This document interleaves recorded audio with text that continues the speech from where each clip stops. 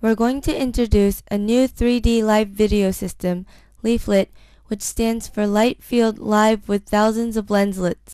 In the field of image-based rendering, it has been a problem how to capture live light fields. There has been some research which captures 16, 64, or 128 videos simultaneously. However, they are still insufficient. To this problem, we introduce an optical solution which is developed as 3D display optics.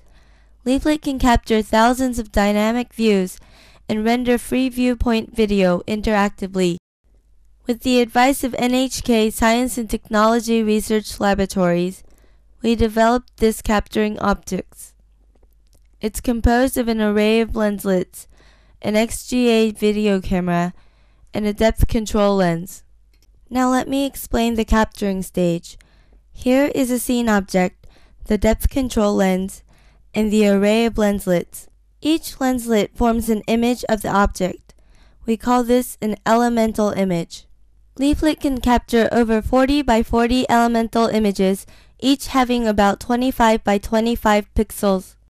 Next is the displaying stage.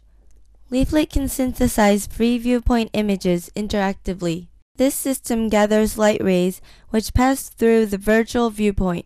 Unfortunately, from an elemental image, only a single light ray can be restored. Consequently, the resolution of the synthetic image is very low. In order to enhance the resolution, we use a depth map which is estimated for each virtual viewpoint. For the interpolation of this part, these parts of the elemental images are blended. From this set of elemental images, we obtain this synthetic view. Let's move on to the experimental results. 9 results are shown here. Let me remind you that the optical system is physically fixed, while the viewpoint is virtually moving around.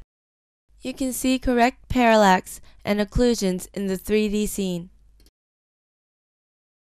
Thanks to the image-based rendering paradigm, a person can appear in 3D.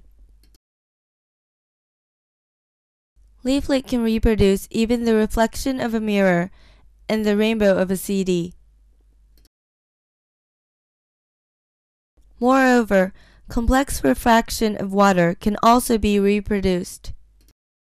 Again, the optical system is physically fixed, and only the viewpoint is virtually moving around.